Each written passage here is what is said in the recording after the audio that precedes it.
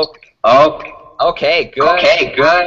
Everybody, welcome to this exciting session of Exploring by the Seat of Your Pants. My name's Joe Gorowski. I'm the founder of Exploring by the Seat of Your Pants. You can see behind me I have some students from my school who are pretty excited to be joining in.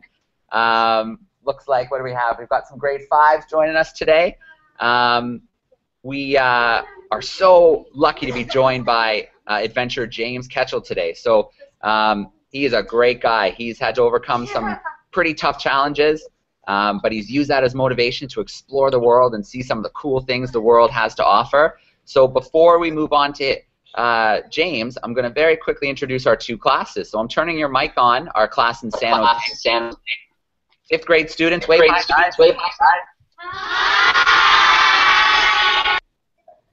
And then just our grade 8 class who's joined us from Toronto. How's it going, everybody? Can you hear me? All right. So we are a school in Guelph, Ontario. We've got some grade 5s hanging out for the session. James, without further ado, I'm going to let you take over. Thank you very much. And firstly, good afternoon, guys. It's a real pleasure for you guys to join me today and let me speak to you. I hope that you like stories, because I'm going to take you guys on a little bit of an adventure. But in order to do that, I need to turn the clocks back 8 years. And you're probably thinking, why on earth do you need to do that? Well, 8 years ago, I used to race motorbikes.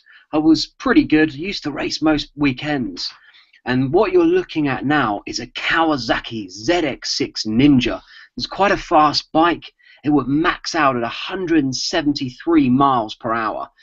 Now, the problem that I had, when I was racing, I was quite competitive, and I didn't really like losing. But the problem you have on two wheels is you're either winning or you're pushing so hard that you crash trying. And unfortunately, I used to crash quite a bit. But it's okay, because you wear this leather suit, and that green suit that you can see is actually made out of kangaroo leather. And the idea is that when I fall off the bike, I can slide along the floor without losing all my skin, which is obviously quite useful. But there was one particular time I was accelerating hard out of a corner. The guy in front of me was just pulling away from me, and I went a little bit too fast. And the rear wheel lost traction, so the back of the bike just span up, and it came round on me, and it threw me over the handlebars at just over 100 miles an hour. And I remember time just slowed down. As I was flying through the air looking back at the bike, I thought to myself, oh dear, this is going to hurt. And I just remember hitting the ground hard, and it knocked me out. And then I came to at the side of the track, and a doctor came over to me, and I had this really intense pain running through my leg, my right leg. And he said to me, whatever you do, don't look down. Now, what do you do when someone tells you not to do something? You do it, no doubt. So, of course, I looked down, and instead of my foot pointing forwards, I'd snapped my ankle, and my foot was 180 degrees behind me. And I remember that day, the doctor slid my boot off that I was wearing, and I had a white sock on. And where I'd had an open fracture, so the skin had split, my white sock was now drenched in blood and was red. But I still had a sense of humor in the face of adversity, because I said to the doctor, oh, wouldn't this make a great photo? And he turned around to me and said, stop being such a silly boy. So I said, oh, I'm sorry about that. And then the next thing I know, they started injecting morphine into me, and I just disappeared into another world. And then all of a sudden, I woke up in hospital, and not only had I broken my ankle badly, I'd broken my legs, and I'd broken my arm, and I'd broken my hand. So I had a cast all over me, literally, and I couldn't do a thing. I had to have a nurse wash me, so it wasn't all bad in some respects, I suppose. But it was quite interesting at the time. And ever since I was a young boy, I've always had this dream to try and row a boat across the Atlantic Ocean, but I've never really had the guts to pursue it. And it was whilst I was lying there in hospital, and the doctor said to me, listen, James, you're really going to struggle to walk properly again, let alone do anything of the physical sort of sports that you have been doing. And that really hit me hard. And I thought, right, I've got to have something to aim for, something to work towards. So I set myself a goal, and that goal was to row across the Atlantic. And I managed to make that happen in 2010. Now, you're probably going to look at that photo and think, gosh, you look pretty different, but my hair goes blonde in the sun, and for some reason my beard goes bright ginger. But we all know that being ginger is cool. So behind me there you can see a little island called Antigua, and that's in the Caribbean. And I rode the traditional mid-transatlantic route from La Gomera in the Canary Islands to Antigua. Now, in actual fact, that's the same route that Christopher Columbus used when he discovered the Americas back in the 16th century. And he had 80 crew working on his vessel with him. Now, when you do this type of thing, you usually row in a pair, so a 2-man boat, a 4-man boat, an 8-man boat, or a 10-man boat. Now, I have no idea why no one would join me, so I decided to do it on my own. It was probably the best decision I ever made. So when you come out of the Canary Islands, this whole mass of ocean called the Canary Current is flowing down the side of Africa. And as it gets to a lower latitude, so that means closer to the equator, it then picks up the North Equatorial Current. And again, the whole mass of ocean is flowing across towards the Caribbean. And then the trade winds start filling in. And the idea is you're riding on these winds and these waves to get you across. But when I went across in 2010, it was a particularly tough year. There was a lot of areas of low pressure which would switch the wind direction and would end up blowing me back. So what I thought was going to take about 70 to 80 days ended up taking 110 days, 4 hours and 4 minutes. So almost 4 months. Now I'm going to show you guys some video footage from out in the Atlantic. So hopefully you don't get seasick and vomit your lunch up everywhere. But let's find out.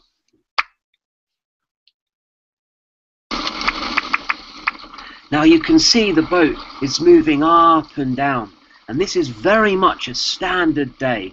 Some of the waves would really be as high as a 2 to 3 story building. So when you see a wall of water coming at you at that kind of height, it's really quite frightening. But the boat is designed to self-right, so if it does roll over, it'll just come back up again. Hopefully I'm still inside at that point. But so many people used to say to me, oh, I bet it was so boring being out in the middle of the Atlantic Ocean, because all you have is this vast blue ocean in the sky, which is true, but it's the most magical place you could ever be. Every morning the sun comes up and the water glistens in a different way. It's incredible. And the wildlife is something I'll never forget. Huge, huge fin whales, which were the size of a double-decker bus, would swim up to the side of the boat. And I would almost look them in the eye. And they are just so huge. Sometimes they'd swim up underneath the boat, and as they come up, my boat would slide off the back of them. I'll never forget that. Now, I don't know if you guys have seen the film Life of Pi, but flying fish really do fly. It was 1 o'clock in the morning. I'd been rowing all through the day, and I was very, very tired. And all of a sudden, this white object came flying out of the water, and it hit me in the face. And I thought, what the hell was that? I was so tired, I thought I'd just been hit by a golf ball. But then I thought, oh, surely I'm not going to get hit by a golf ball out here. And of course it wasn't a golf ball. It was in fact a flying fish. And the left-hand side of my face was completely slimed up. And I looked down on the deck, and I could hear this flapping, and it was this fish just flapping up and down. And I thought, okay, what do I do with this fish? Do I try and eat it? Well, not really, because it's pretty small and pretty bony. So I threw it back in so it could hit someone else in the face another day. Now, one of the things that was absolutely incredible in the middle of the Atlantic Ocean is getting out of the boat into the water, which sounds like a crazy thing to do, considering on my own. But I used to get out of the boat and clean the bottom of the hull. If I was to keep the bottom of the hull clean, the boat would move through the water that little bit more efficiently, and a little bit more faster. So if I could gain just half a knot over every hour, over every day, over every week, that small marginal gain would become massive. So when I get out of the boat, straight away, what hit me is how clear the water is in the middle of an ocean.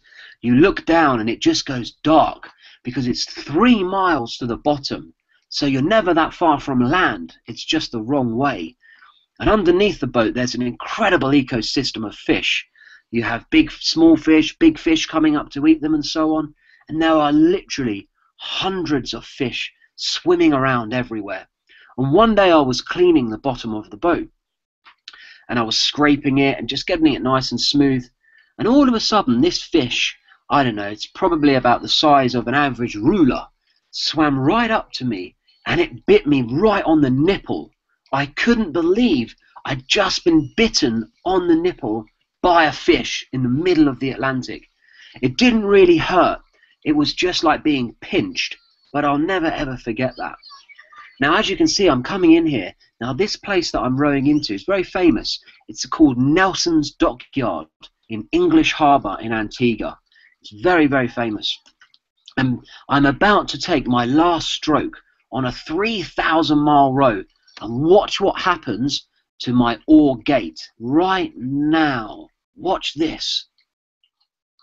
Did you see that? The way that the gate that holds the oar in place actually snapped. And I couldn't believe it snapped on the last stroke of a 3,000-mile row.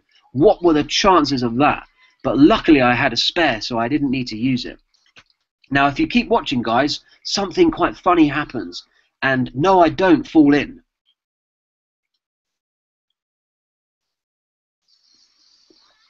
Champagne in the face is really, really painful, especially when it goes in your eyes.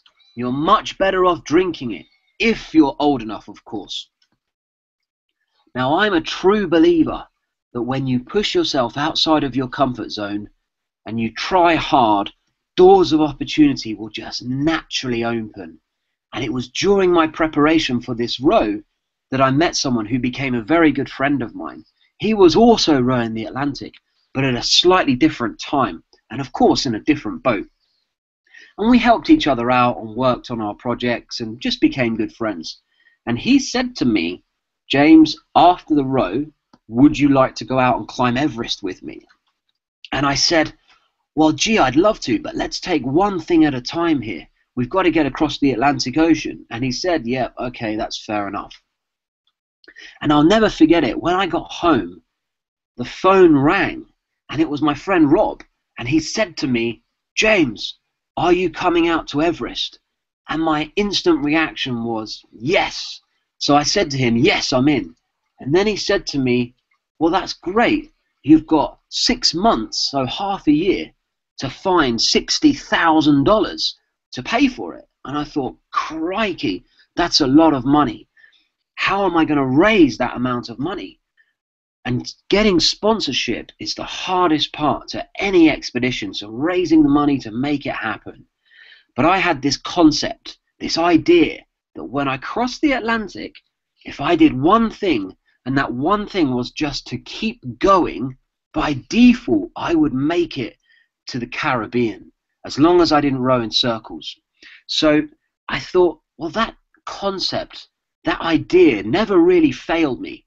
So if I take that idea of just keep trying, be persistent, surely someone is going to sponsor me.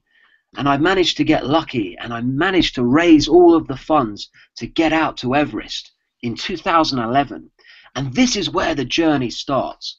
It's one of the world's most dangerous airports. It's called Lukla, and it's built into the Himalayas. The Himalayas are the world's largest mountain range. It's incredibly huge. The range itself runs for about 3,000 miles and is home to the world's tallest mountain, Everest. Now, the photo doesn't really do it justice, but you can see the angle of the runway. And at the end of the runway, it's a sheer drop off the cliff. So I was quite anxious when you fly in on these very old planes. But it's quite ironic that I'm trying to climb the world's highest mountain and it starts with a trip into the world's most dangerous airport. So this is the first glimpse that I got of Everest. As you can see, it's still very green and lush, and right up into the distance is the summit, the top of Everest, the world's highest mountain.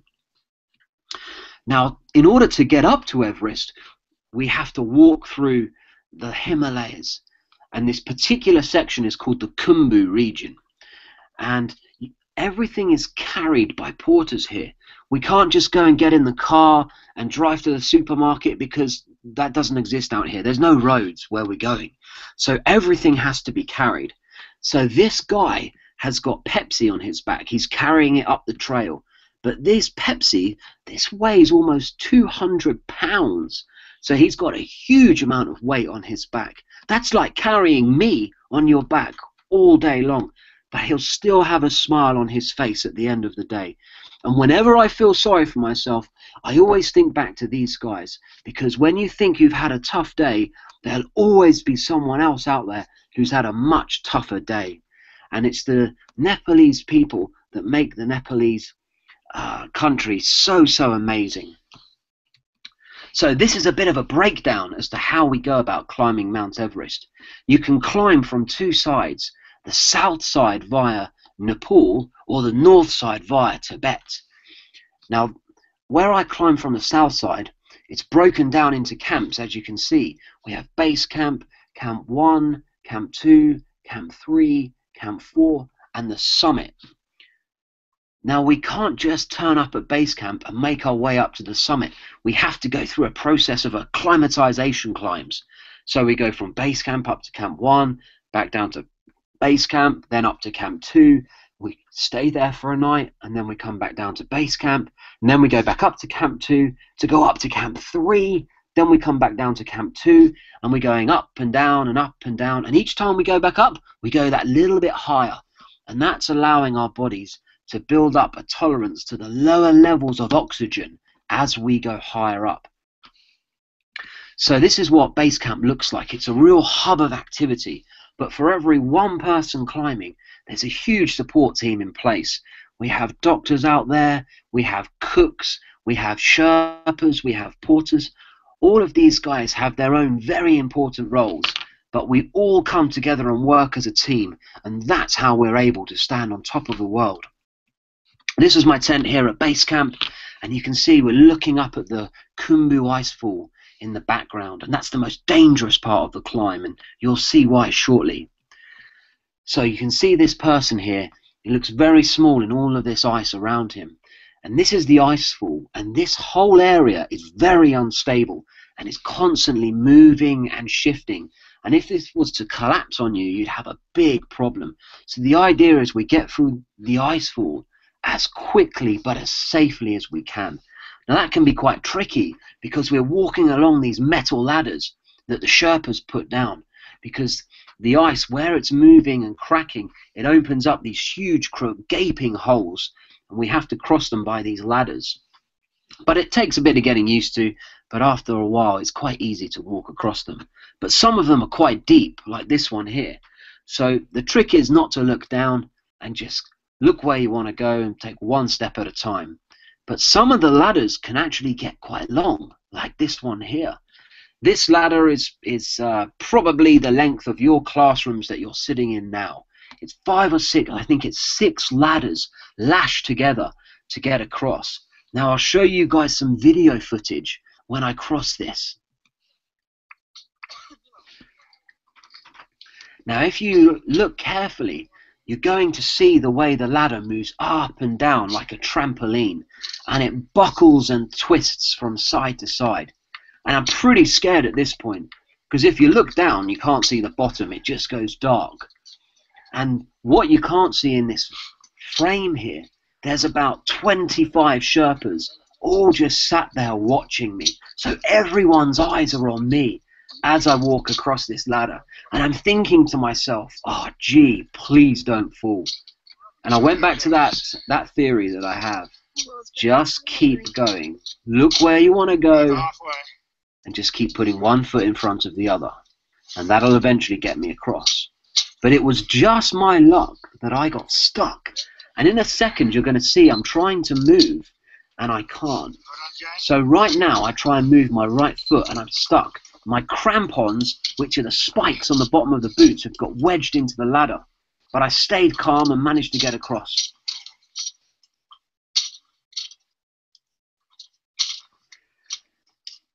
It looks quite easy when you watch the video, but I can tell you it's quite different in real life.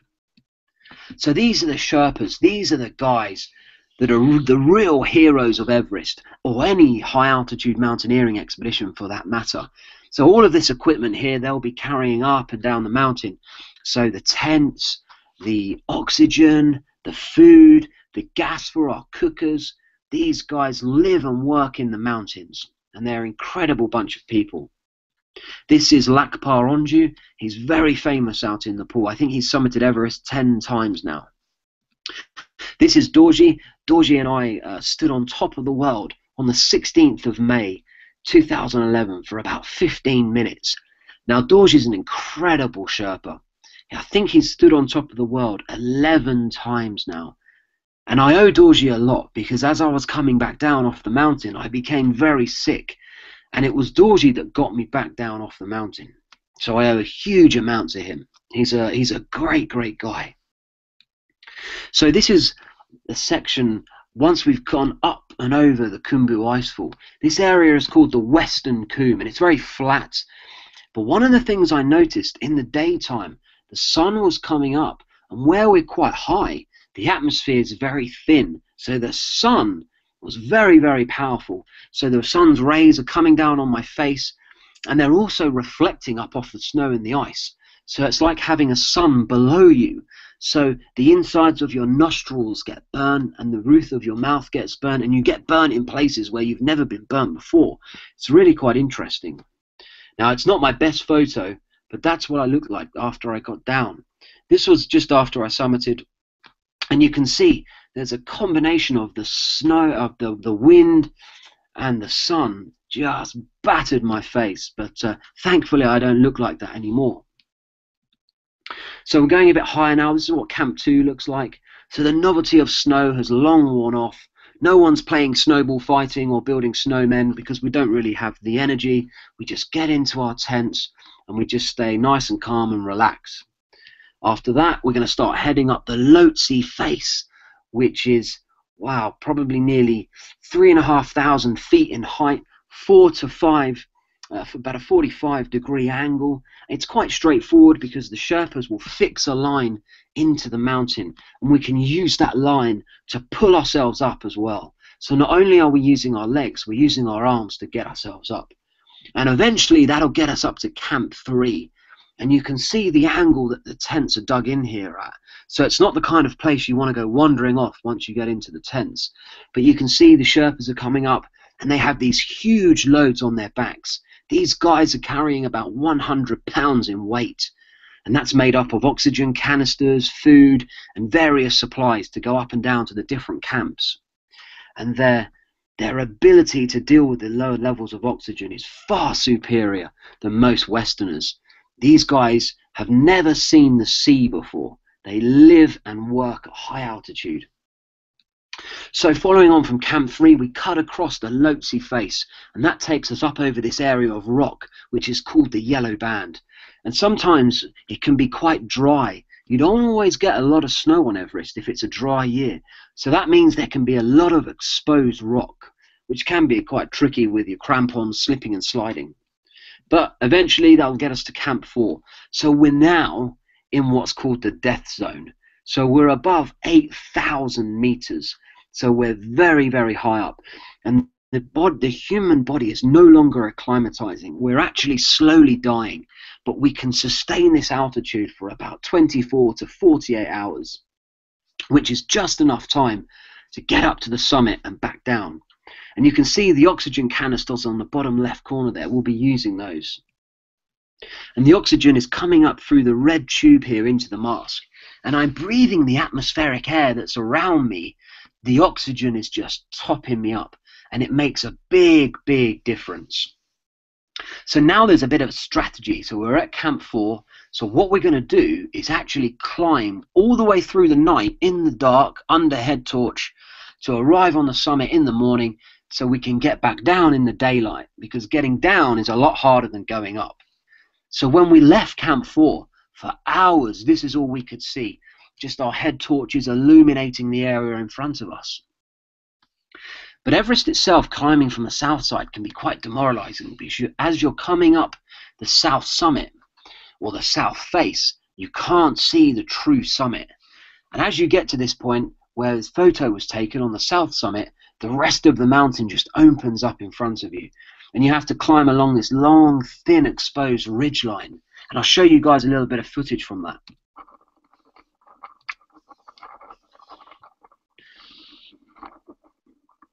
So you're now looking at maybe a 1.5 mile vertical drop.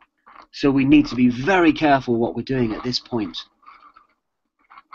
But you can see the view is just fantastic. And if you look very closely on the left, guys, you'll see the very thin ridgeline that we're walking along. And that ridgeline is the width of your chair. So if you're not good with heights by this point, you might have a problem. It's really difficult filming at this altitude because it's so cold, the batteries freeze up on the cameras, and just everything is tricky. Now what you're looking at here is the famous Hillary step. Over 60 years ago, Edmund Hillary and Tenzing Norgay hauled their weight and their bodies up over this last piece of rock to make it to the summit. They are the first people to stand on top of the world and get back down again to tell the tale. And it was really quite an amazing feeling, walking in those very same footsteps as Edmund Hillary and Tenzing Norgay. So this is what it looks like to stand on top of the world. You can see we're looking out now. We're looking actually south, out over Nepal, and India would be in the distance. Almost 200 miles away we can see. That's how far the horizon is. And we can actually just make out the curvature of the earth. So you get an incredible view from top of the world. So the camera's panning north now, and you can see this area of cloud cover, and that's covering an area called the Tibetan Plateau. And in the distance is actually China. Now this mountain that's coming into view now, which is in the center, is a mountain called Makalu, the 5th highest mountain in the world. It was very, very windy at this point, which made things quite tricky. But I still managed to take a few photos. So this is my favorite photo. I look like Darth Vader out of Star Wars. And to be honest, you wouldn't even really know that's me. But just to prove that's me, there you go. The ginger beard comes back. And I look pretty old and pretty tired. And you can see it's pretty cold as well, as my beard is frozen. But I realized something at this point. I realized that I was only halfway and I still needed to get back down. And I had a huge amount of adrenaline and excitement rushing through my body, and it was that powered me to the top of Everest. And when I got there, that feeling, that excitement, that adrenaline just left, and all of a sudden I lost the ability to breathe. I was really struggling with my breath, catching my breath, and on the way back down I could only take 1 to 2 steps without actually stopping. And Dorji was saying to me, "You've got to keep moving. You're moving so slow that you're going to get stuck here and run out of oxygen." But I didn't know what was wrong. It turned out that I had a severe lung infection, but I didn't know that at the time. Now, thanks to Dorji, I managed to get home. But I still couldn't breathe. And I remember walking through the airport back in London, back in England, and my mum and dad had come to see me to welcome me back. And I was pushing the trolley through the airport, and I saw my mum, and she waved at me, and I waved back. And she said, "James, you look terrible." And I said, "Well, it's great to see you too." But I'd lost so much weight, I was so gaunt in the face, and I was so out of breath that I must have looked awful. So we decided it was a good idea to go to the doctors. And I remember I went to the doctor that day, and he said, "James, go to the hospital right now. You are really quite sick." So I said, okay, and I went to the hospital that day, and I'll never forget this. They x-rayed my chest, And they put the x-ray up on a whiteboard in front of me. And they said, Mr. Ketchell, you have severe pneumonia. You're lucky to be alive. We're going to need to keep you in hospital to pump the antibiotics through you and make sure you're okay. If we don't take control of this now, you could deteriorate and become critically ill. So the day I got back from Everest was the day that I then spent almost a week in hospital. And it was a feeling of deja vu, having already been there before. And I was lying in hospital and I thought to myself, wouldn't it be a great idea to cycle around the world? So I went off and I started to raise all the funds to make that happen. And in 2013, on the 30th of June, I set out from London, a very famous place called Greenwich Park, which is where time starts. And I decided that I was going to cycle all the way through Europe, India, Asia, across Australia, across America, and that would be my route.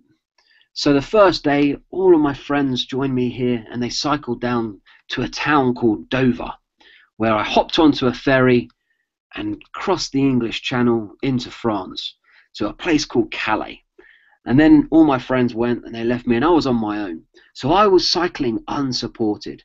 So that means I had no one following me and I was doing everything on my own. The cycling itself was actually quite easy, but the unsupported element of it made things just that little bit harder.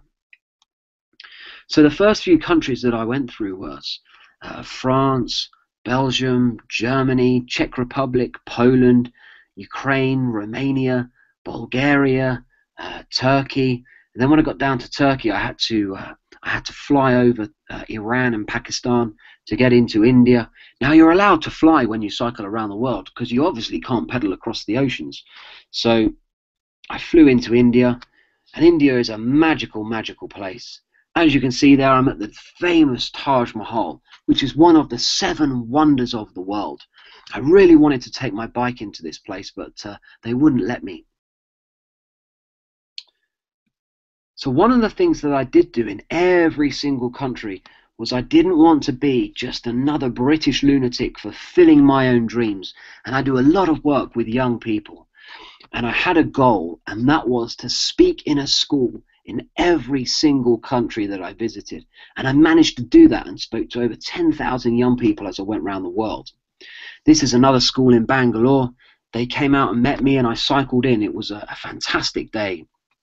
After India, I headed over to Sri Lanka and cycled a lap of Sri Lanka.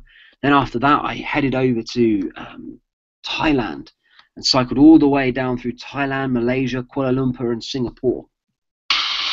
I was almost struck by lightning in Malaysia here. It's raining incredibly hard, far too hard to cycle in. I've had to stop.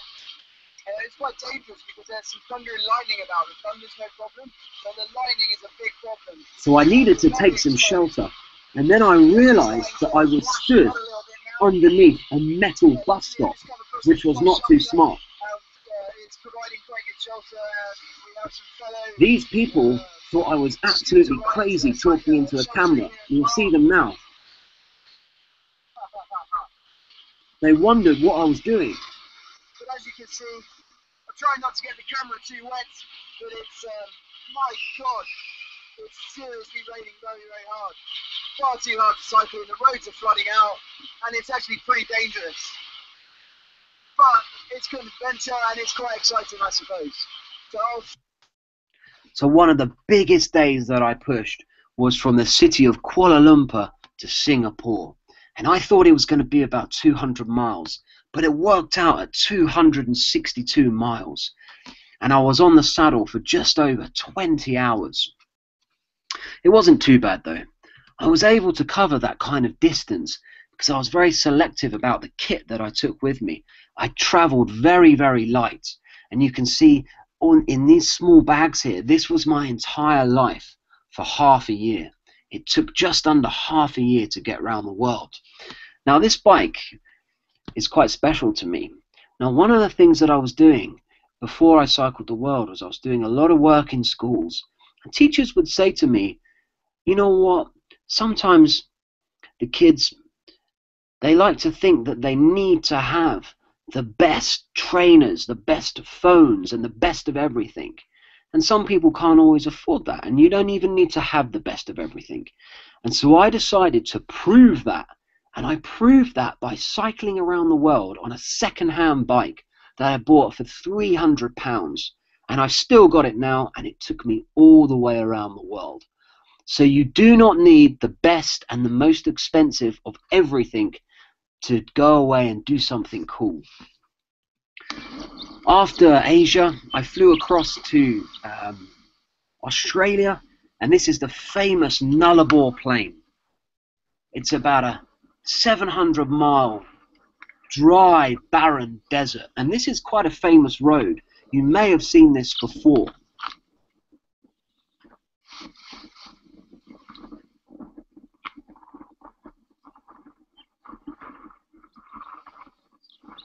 Now, one of the things I found out this day, that I actually filmed this particular piece of footage, I noticed that there were all of these bottles of orange stuff at the side of the road. And I wondered what it really was. And then I realized that it was truck drivers. They were, for whatever reason, they were not stopping to go to the loo. So they would wee into these bottles and they'd throw them out the window. But in the heat of Australia, really made these bottles of wee stink. And as I was cycling along, I could hear the roar of a truck coming up behind me. So I turned my shoulder and turned my head to the right. And all of a sudden, this object came flying out of the cab of the truck, and it hit me on the side of the arm. And it was a bottle of wee, but the guy hadn't put the lid on it, and it just covered me. And so I was drenched in this guy's wee, and it was disgusting. I wasn't too happy about it, as you can imagine. But I'm not sure if he did it on purpose, but I'm a true believer in what goes around comes around. Luckily that night I was able to get my clothes washed at a truck stop, and it was all good. So after the famous Nullarbor Plain, that took me across to a place called Port Lincoln, and then down round to Adelaide, then to Melbourne, then to Sydney, and then all the way up to Brisbane. And it was at Brisbane that I then flew across to America, to San Francisco. Just cycling across the Golden Gate Bridge. I was determined to do it. Here I am. So I cycled all the way down Highway 1, one of the world's most famous highways that hugs the Pacific Ocean coastline. And it was absolutely incredible cycling. That would eventually take me down to Los Angeles and San Diego.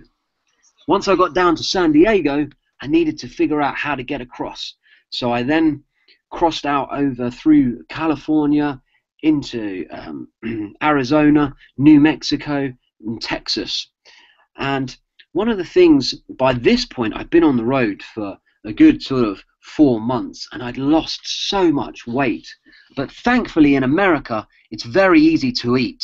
And I won an eating competition out there, actually, and the guy could not believe where I was putting all this food. But when I explained I was cycling around the world, it kind of made sense. I was burning maybe 6,000 or 7,000 calories a day, and I could literally eat what I want. It was absolutely incredible.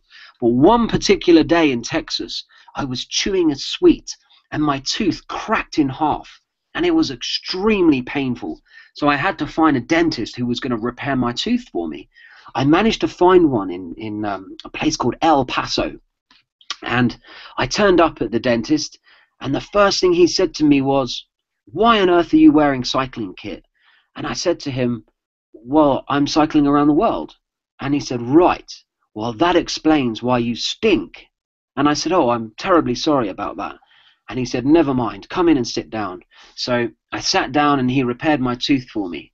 And all of a sudden, he went off and disappeared for about half an hour. And I thought, where is this guy gone? And I think he'd gone to Google me to perhaps make sure I was telling the truth about who I was and what I was doing. Because he came back and he said, "James, I love what you're doing. And because of that, I am not going to charge you for the work." And it was going to be $1,000 to have my tooth repaired. And luckily he didn't charge me. So I laughed and joked with him that the healthcare system in America is great, all you need to do is cycle the world and you'll get free treatment. One of the things that I did do is I took a photo of every single person that I came into contact with that made a difference. And this is what the dentist looks like. But as you can see, it's really difficult smiling when one side of your face is completely numb. But he was a magical guy, and he fixed my tooth, and that enabled me to carry on. So from Texas, I then went out into Louisiana, Alabama, Mississippi, then into Florida. And from Miami, I flew to Lisbon. And from Lisbon in Portugal, I cycled all the way up through Spain, France, back into the UK. And I remember on the last day I arrived back into England, and as you can imagine, it rains a lot here. And the day that I get back in the morning, it was pouring down with rain, and I was still getting punches. And I was pretty disappointed, because I thought to myself, well, none of my friends and family are going to come and see me finish back in London now because it's pouring down with rain. But I learned something as I went around the world, and that was never ever give up, because you never know what's round the corner. And it was almost as if someone was looking down on me, because a few hours later the clouds parted and it was beautiful blue sunshine. And I crossed the finish line in Greenwich Park, and my friends had come and joined me, and it was a magical, magical day. And I remember that day, it was February the 1st, 2014. When I crossed that finish line, someone said to me, do you know there's nearly 10 billion people on this planet, and you are now the first and only person that's rode an ocean, summited Everest, and cycled around the world. Now, to be honest, it was only a combination of 3 things, but it was quite special at the time. But I remember looking back to when the doctor said to me when I was lying in my bed in hospital with broken legs, you may not be able to do the things that you want to do. And I look back on that and I think, if someone says to you, you can't do something, if you want it enough and you're prepared to do that one thing, and that one thing is just keep going, you will always get what you want or where you need to be. And I also learned that if you treat people in a way that you would like to be treated, good things will come your way. And it was quite amazing what came my way a few years ago. I was about to cycle around the world when I was speaking at a scout group, and someone said to me, James, I want to row across the Indian Ocean. And I said, I think that's absolutely fantastic, but I want to do it with you, he said. And I said, right, well, I'm about to cycle around the world, but maybe we'll pick this up when I get back. But I remember one thing: actions speak louder than words. This guy went off, he built a website, he started trying to obtain funds, and he displayed the actions of someone that really wanted this. And when I found out about his background, he'd had Hodgkin's lymphoma, which is a type of cancer, at 19 years old, and he almost died. It was his 3rd round of chemotherapy that saved him. And he had epilepsy ever since he was a young boy. And all his life people said to him, you can't do this, you can't do that.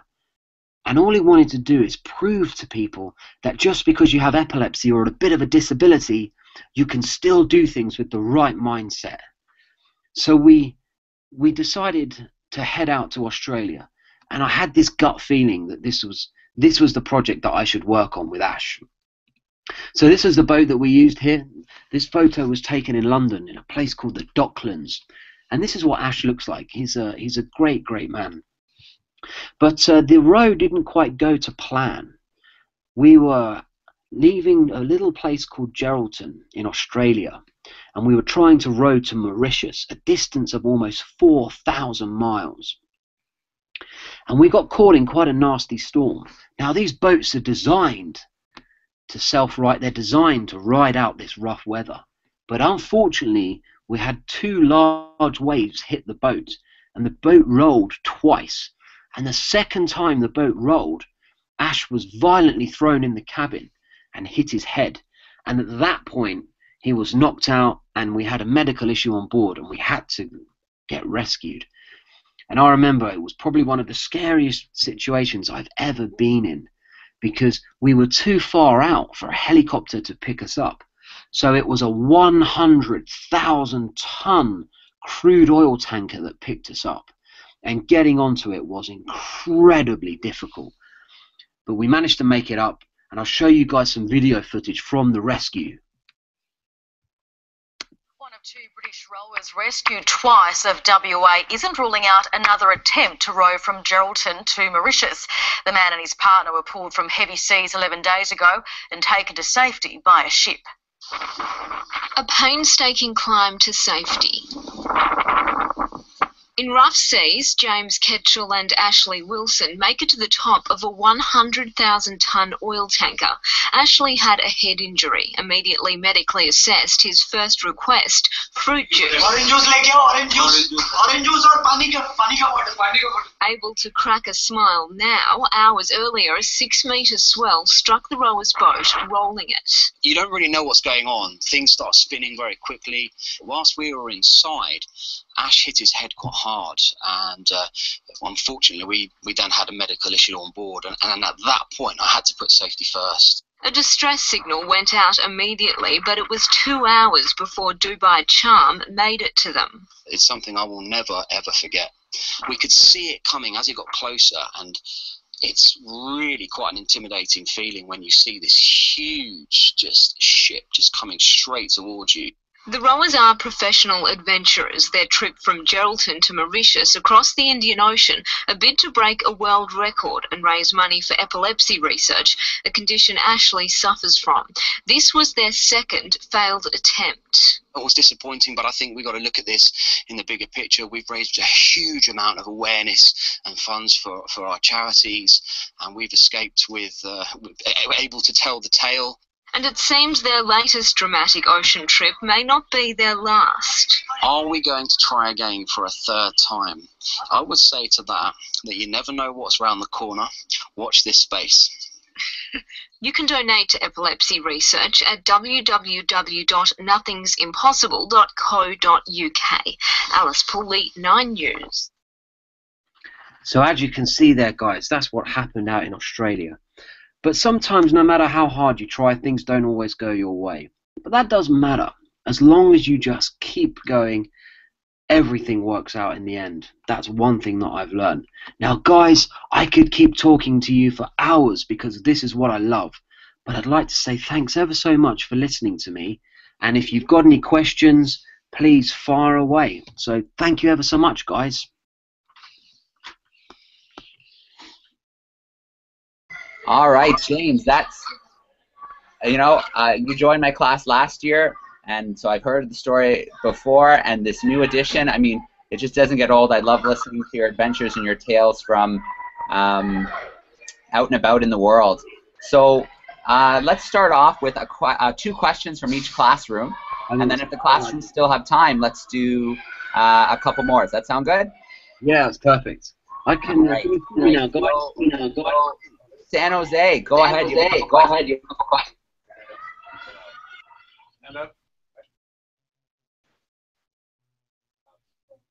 have any siblings? Do I have any siblings? Okay. I do have a brother, yes. His name's Jeremy, and he's a little bit younger than me. He is, how old is he? I'm 33, and he is 26. And he works for Mercedes-Benz, and he's very normal. Most people think I'm crazy, but yeah, I have some siblings. What about you? 2 older sisters. Excellent. Thank you. Okay, let's do one more question. We'll swing back if you have more time.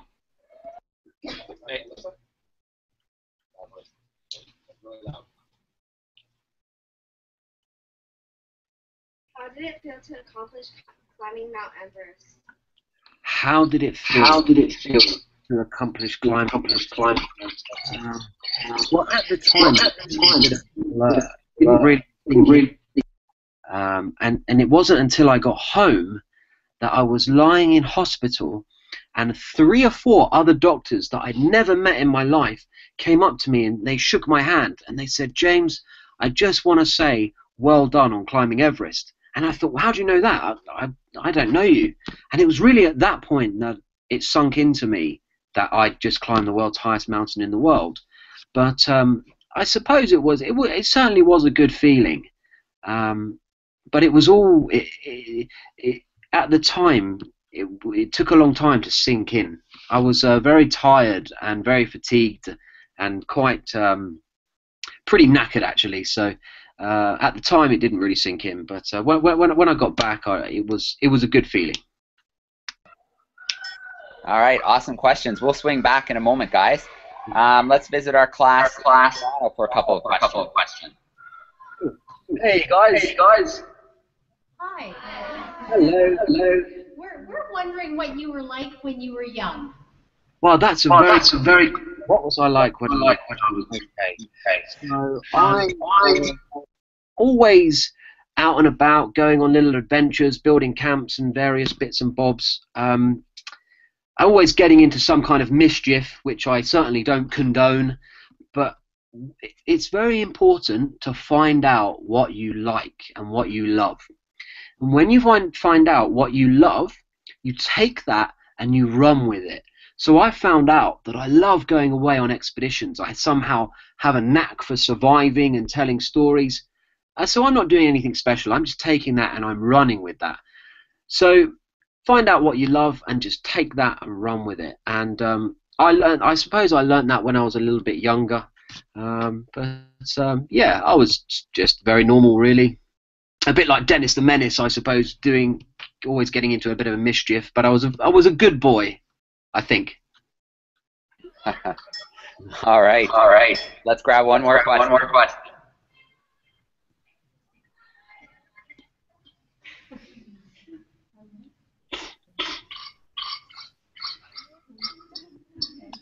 So what somebody was asking if you have any regrets on this path that you've taken.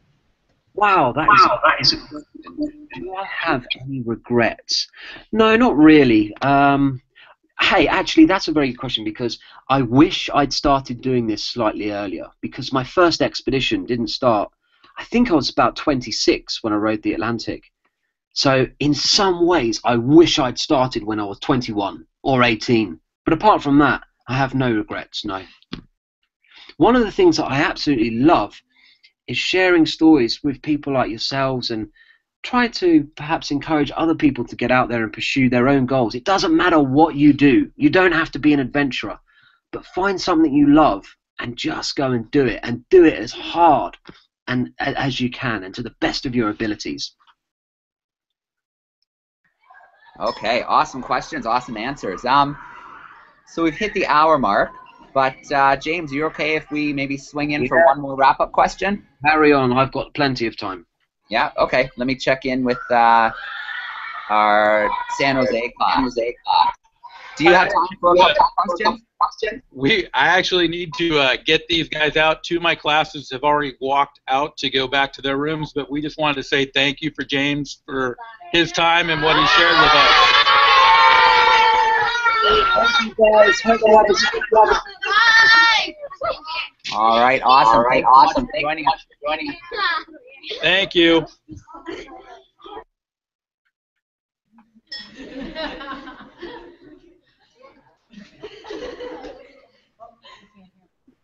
Oh, whoops, my mic was off. Toronto, one more time. There we go. You guys have maybe one or two wrap-up questions for James? Any more questions? What was your favorite adventure? Okay, what was my favorite show? I think my favorite was probably, I mean, they're all so different, but probably rowing across the Atlantic, because to me that felt like a real adventure, because I was on my own, I was making the decisions by myself, and I was self-supported. So everything I had to do was on my own. And when you're out in the middle of an ocean, like being in the middle of the Atlantic in a rowing boat, the closest people to me, unless there was any commercial shipping around, were 230 miles above me in the International Space Station orbiting the Earth. And I found that just fascinating. So it's fair to say it's quite remote out there. And I love being out in the Atlantic and just being out in the ocean in general. So I think the Atlantic was probably my favorite, but certainly Everest was by far the hardest And cycling around the world was also a lot of fun as well, but very different. So guys, you tell me what you want to do. What's your dream expedition? I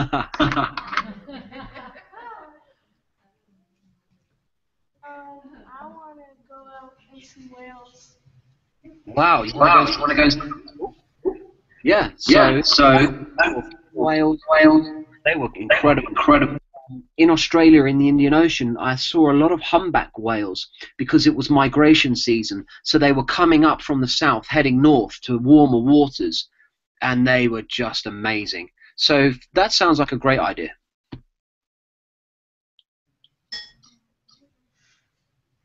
Adventures. Who has some adventures in mind? Okay, Keenan, we have a co-op student here who's our musical genius. Wow. That's cool. Hey. I want to walk across New Zealand. You want to walk? Yeah. That's really good. So I think. What's that? I think you need to plan that, and get the guys in the class to help you.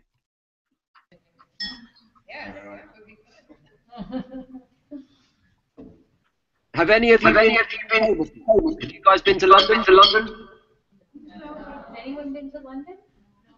Oh, wow. One person. Cool.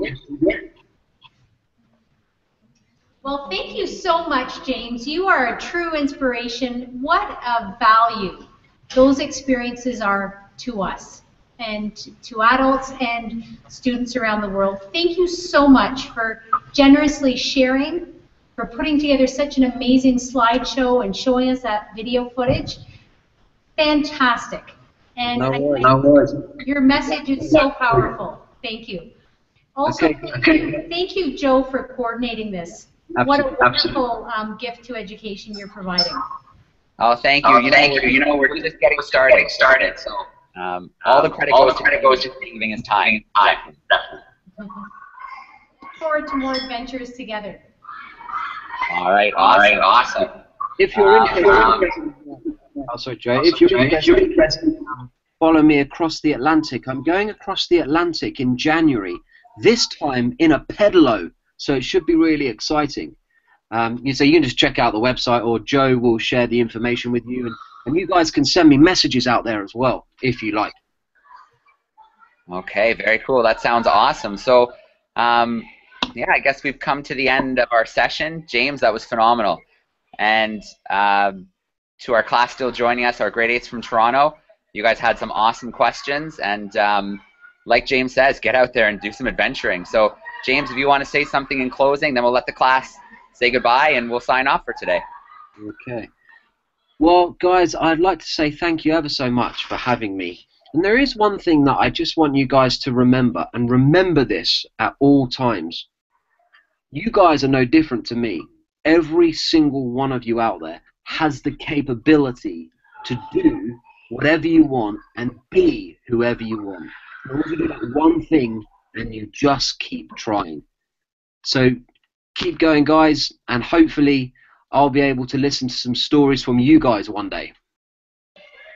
All right, so I'm turning your mic back on. Guys, if you want to say thanks to James, and we'll sign off. Thanks, guys. All right, signing off. Thanks, guys. That was a great session. That really was wonderful. Thank you.